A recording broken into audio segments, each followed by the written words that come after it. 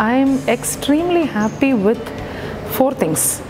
One is the kind of reception, hospitality, the environment, the content of the workshop, the lecturers or the facilitators of the workshop, and also of course of the duration of the workshop. It's kind of inspiring me to do much better, and now I know where I have to benchmark myself or my institution after this workshop. Now whatever sessions that we have had has given definitely a hands-on experience in puzzles, in creating machines, in thinking deeply and all that. So I assure that I will be able to take it forward.